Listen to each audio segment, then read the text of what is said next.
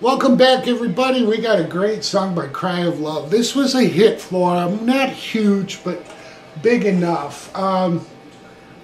It's a great song. It was suggested to me by Hog, and I checked it out, and I really liked it.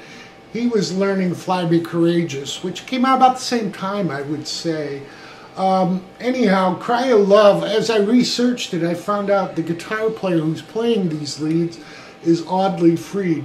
And he ended up in the Black Crowes a little bit later after their first, maybe second album, and did the tour with Page, Lucky Son of a Bitch. But anyhow, just fantastic licks, well done, great rhythm with melody. So we're going to go through all the little nuances of it. There's a great ending solo. I've got it all figured out. My notes are linked below the video, so click on that, click the little download button, and you can have those to save and follow along with. Alright, we're in standard tuning, and we'll get right into it. So for this opening lick, he'll do this during the intro 6 times. Then verse 1 comes in, and he'll do it for 2 measures of 4 each. So a total of 8 through the verse before you're into the chorus. But the lick, think of the lick in 2 parts, and you're not going to get it right away. There's some real technique to this. It's one of those things, you play a B power chord and then mute everything. Then you're going to hit the 5th string muted, and then the 3rd string, which you're still barring, on the 2nd fret. Then you hit the 4th string and hammer into 4. And then hit the 3rd string open again. So let's go from the second half, because you can hit a B chord. Well, I'll take the whole thing. Alright, so that B note on the 5th string has to be muted. So it's the technique is more of laying your hand a little bit sideways. And let me see if I can show you how I'm doing this. Alright. So now I'm palming just the 5th and 6th string. But the rest are open, so my palm's just resting on the first 2 strings.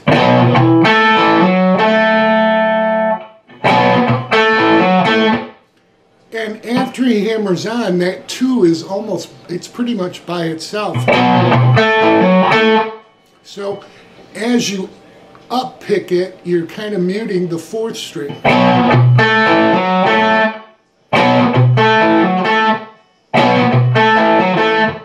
So that's really the key to this. Once you get that down, and trust me, I didn't get it right away. It took me some practice to really not only figure this out, but figure out the technique to play it best.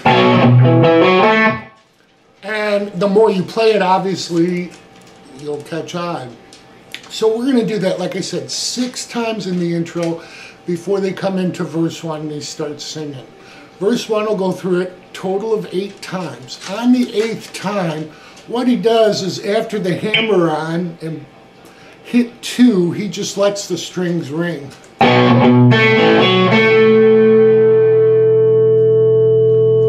And then goes into the chorus. So that's in my notes, but it again takes a little practice to let that 2nd string ring out.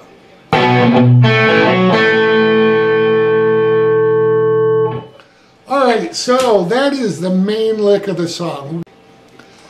So as we go into the chorus starts out with a B chord played with the 4th root. So we'll be on the 4th string at 9, the 3rd string at 11, and put your pinky down on 12. You can cover both strings, that's fine, but it's pretty much played the 2nd string. So we're going to hit it again, and then a little dead string, and then one more time. Alright, so that's the beginning of it. Then we lift up our ring finger and add it back down. So we're kind of playing a melody. Then take our pinky up and add our middle finger on the second string. This will be at the 10th fret. All right. It's really, we're pretty much playing an F sharp minor. All right, so he's doing some chording for the chorus, following the melody with these notes. So up to that point, then we just lift up. We're going to play reference in E. We'll hit that twice. Then we go back to the 7th fret on the 4th, 3rd, 2nd string for a D reference. Then you'll hear this. So what he does is take his middle finger on the 2nd string. You can just start right off here at, because you're at 7, this will be 8, and the 3rd string at 9. Slide that up to 10 and 11. And then just hit the B and G strings at 9 and 8 and 7. And it's really a slide back. Alright, so again, it's not simple. I mean, there's some definite technique to this. So if you are familiar with the song and kind of sing the chorus in your head, you can follow right along. So we'll try it together up to that point. 1, 2, 3, 4.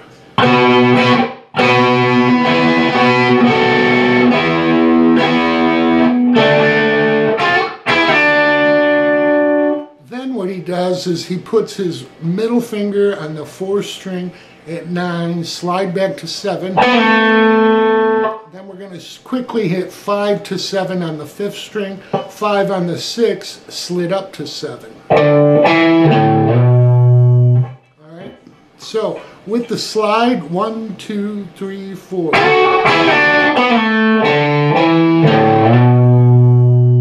Alright, so that's really the first half of this measure of the chorus. Oh, it is the first measure, I'm sorry. All right, let's go through that again. 1, 2, 3, 4.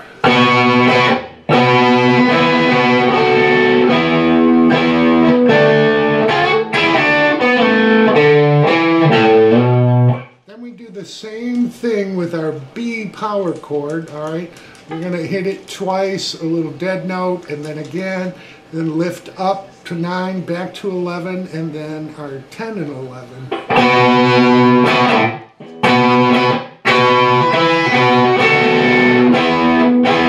Then we go to 9, hit it twice, just slightly held, and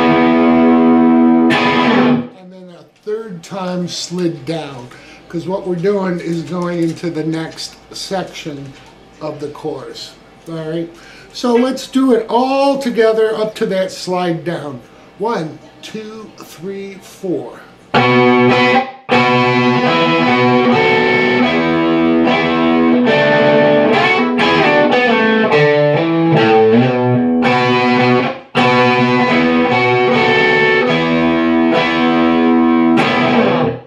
All right, now we start this part.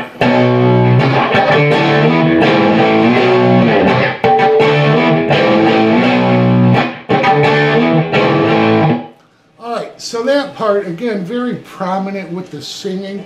We're going to play a B power chord. Then we're going to hit a little chuck and then come in with a 1, 2, 3 chucka. And then hit D and slide up to E. Alright, so we have this so far. Then what we do is use your pinky if you want, or you can use your middle finger. We're going to put our first finger, rather than play an A power chord, we're going to come back to this other part of the A power chord and slide into the A. Alright? I've seen a lot of people do it A flat to A, but I really listened hard and I'm positive he's playing that A. So 1, 2, 3, 4.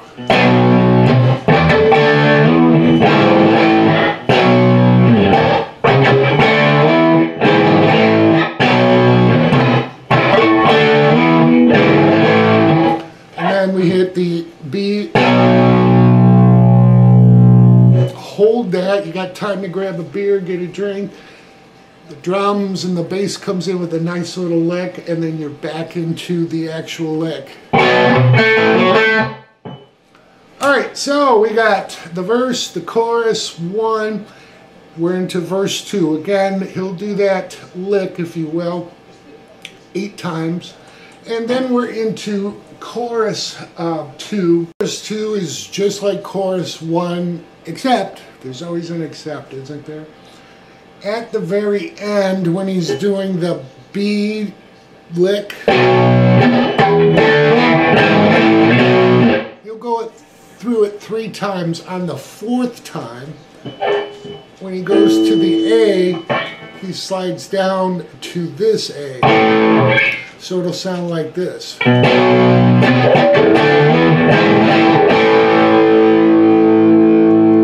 that leads us into the bridge. So for the bridge, again, it's a little bit intricate, but with some practice, it'll all come together. So we're going to come into it. I'll play through it, and then I'll show you what we're doing. I'm going to come through the last part of the chorus.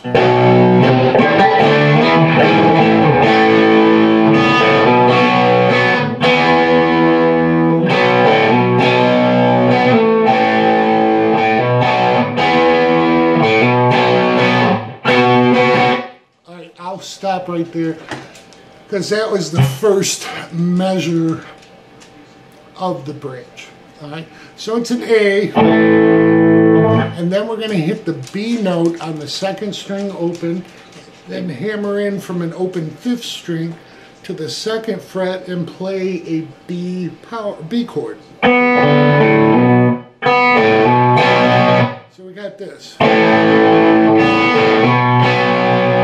Then we kind of hit the bottom half of the chord to a, this would be an E. You can add your pinky if you want. So we got this 4th root E. Then we hit that 4th fret, the lower half of a B again, hammer into a B. And then we're going to pull off on the 3rd string from 4 to 2, leading us into an A.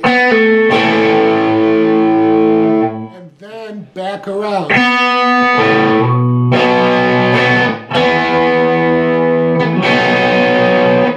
And then when we hit the B here, we stop basically and go to the 2nd measure. All right? I know it's a lot of notes and what the hell is he doing? It really, the tab wasn't far off. It took a little bit of work, but the actual tab was really well done. So here's what we have. 1, 2, 3, 4.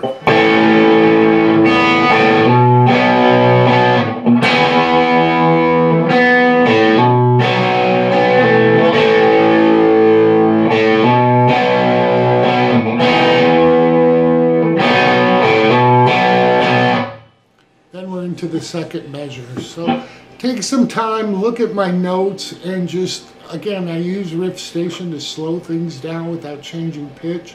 Very helpful. I always have a link below the videos to download it. It's free. There's lots of videos on YouTube how to use it. It is, it's just indispensable, frankly. So the 2nd half of the bridge will sound familiar. Basically, we're going to be doing our little lick. Not going into the F sharp, but going into an E, then 7, and some notes that lead us into the solo. So I'll play it in a medium speed for you, and then show you what we're doing.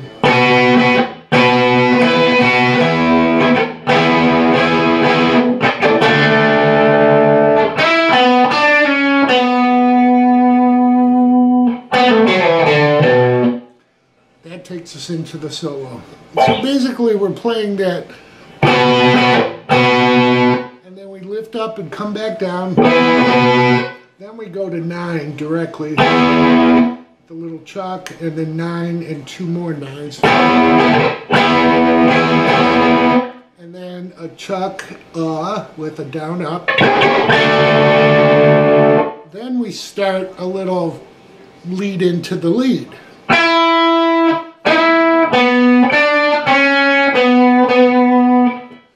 what we're doing is sliding it. After we come to 7, we're going to slide into the 3rd string 9, then hit the 4th string 9. Then we come back to the 3rd string at 7 to 6. Alright, and then we end up on 9 twice on the 4th string. A little bit of vibrato, and then from there he's going to take off as a prelude, end of the bridge with a pull off from 9 to 7, coming, that's on the 4th string, to the 5th string, 9 slid down to 7, hitting 5, and then that's on the 5th string, and then hitting 7 on the 6th. And we start the lead. So all together, the last section of the bridge, 1, 2, 3, 4.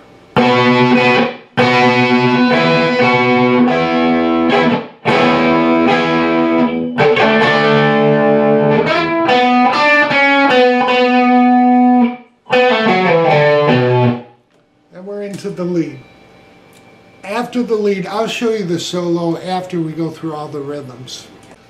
So after the lead finishes up, we're into what I'm calling the post-solo tag. It's first half measures a little familiar. We're going to go to from the B to an A, that's new. But then we go into the second half of the bridge. Or I'm sorry, that's the first half. So it'll sound like this. This is post-solo tag.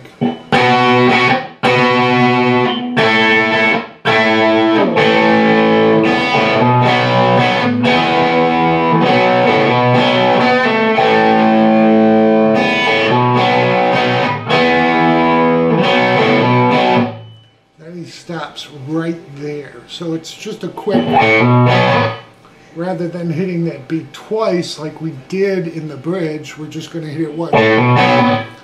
Then we're into the outro rhythm. There's a dead, and then you'll hear the drum, break down, and he comes in with. But we'll go into that next. So this post-solo tag is we're playing the first half. We're just a B chord.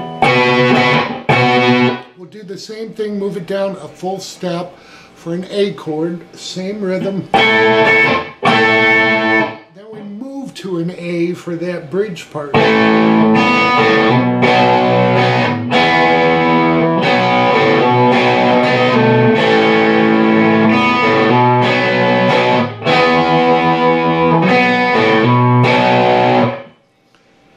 So then we're into the outro rhythm. Again, it's a real break. They stop everything, and then he comes in, I forget what he says. But what we're going to do is our 4 to 5, so 4 to 5th on the 6th string.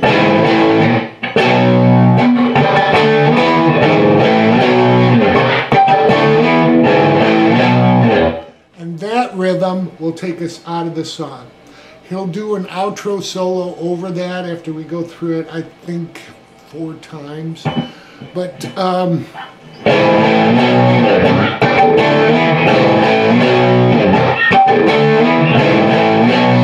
that takes you out. So really that's all the rhythm of the song. We'll go over the solo next. But what we're going to do is start out on the 3rd string at 9 and 10 on the 2nd string with 2 bends. Then he grabs 9 on the 2nd string along with 9 on the 3rd and gives it 3 bends and releases. Then hits 9 to 7 on both strings. Then he goes to this. Alright, so again, it's real memorable.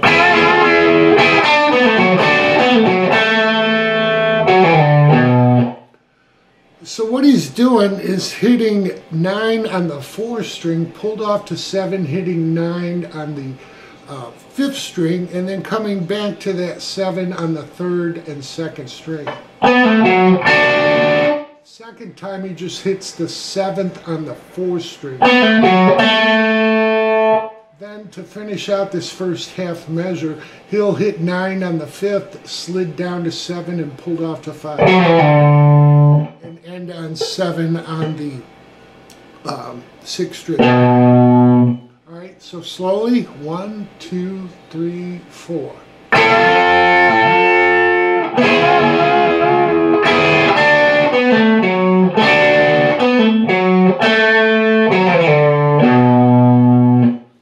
Now he comes back to that 7th position. We're going to hit 9 with a bend and release and pull off to 7 on the 3rd string, landing on 9 on the 4th, back to 9 on the 3rd, before we hit 9 again with a bend up to the 2 7s on the 2nd and 1st string, kind of a Chuck Berry thing.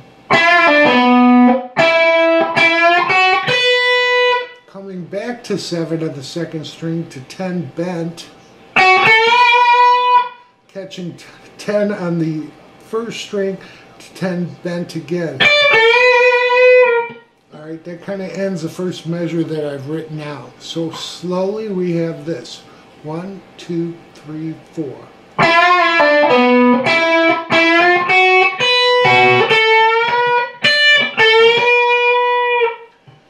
At that point we're into the second measure I've written out. We're going to hit 7 on the 1st string, go to 10 on the 2nd, pulled off to 7, landing on the 3rd at 9. Come back to 7 and 10.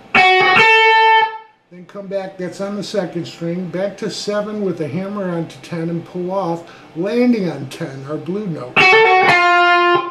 Then back to 7 on that 2nd with a pull off from 10. Back to our blue note, 10. Back to 7 on the 2nd string. Then we're going to pull off 10, our blue note, to our pentatonic, and then 10, 9, 7. Coming to the 4th string, 9, back to 3rd 9 and 2nd 9. Alright, so a lot of numbers there, I know. Again, having written this out and being able to play with it, you'll be able to get it. But it'll sound like this slowly. 1, 2, 3, 4.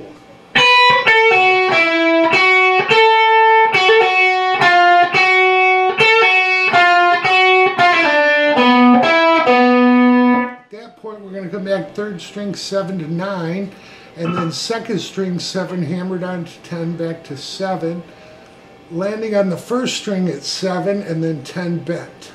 Alright, so we have this. So that's kind of the end of the second measure that I wrote out.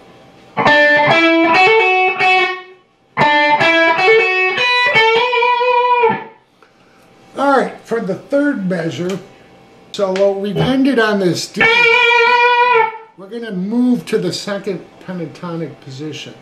We'll hit the 10th on the 1st string, back to 10 on the 2nd, before hitting the 1st string at 12 bent, and then bent and release and pulled off to 10.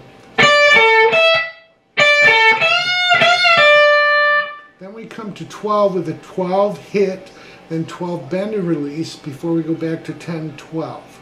And we'll do that twice.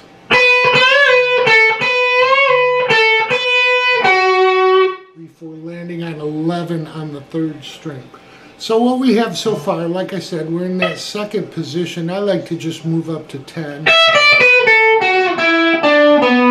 Alright, so what we're doing, 1, 2, 3, 4.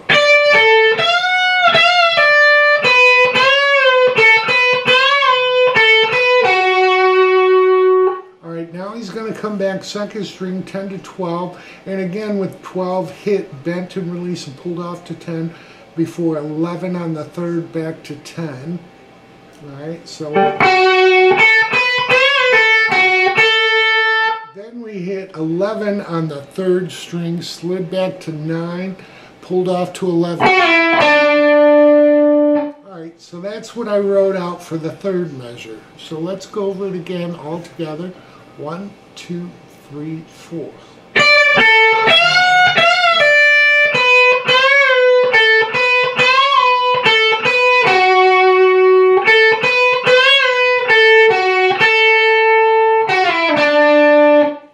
Alright, we're we're into the last measure of the solo. So the very last measure of the solo, we're going to come back to that 7 position. We're going to start out on the 3rd string 9, and then 9 again, back release and pulled off to 7, landing on 9 on the 4th string, before we come back to 7 on the 3rd, 9 pulled off to 7, landing 9 on the 5th. Then we come to the 2 7s on the 3rd and 2nd string, pull off on our 4th string, 9 to 7, landing on 9 on the 5th. So we have this. Then we come to this. We're going to hit 10, bent, and then 7. Then 9 pulled off to 7. Then we're going to come to the 1st string, 10 bent, then 7, and 10 pulled off to 7. So there's a little rhythm package to this.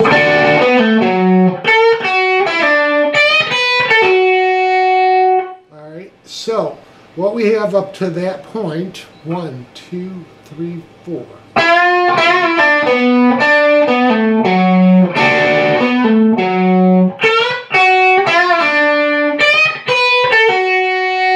Then we come to the 2nd position. Again, we're going to hit 10 to 12 on the 2nd string.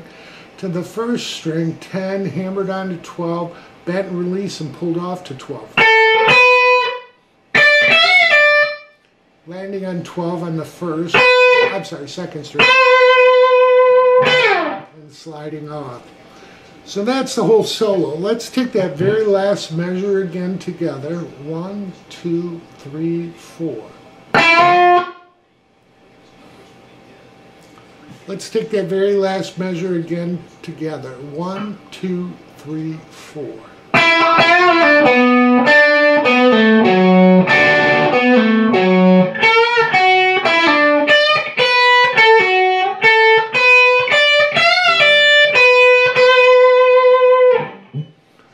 Alright, that's a solo. Again, it's played very well. It would take a lot of practice with knowing with all the notes how everything goes. The outro solo is very similar. It's going to start out basically all in that 7th position and then move up when we add 12 frets to 7 to 19, 21,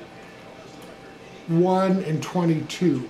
So you'll need a guitar that goes up to 22 like a Strat. This Tele doesn't, and you know, I had to figure those notes out on another. I actually used my Ritchie Kotzen Tele to figure out those notes just because I Strat somewhere else. But anyhow, everything is there in my notes. I really hope this helps everybody. It's been a joy to bring it to you. Enjoy.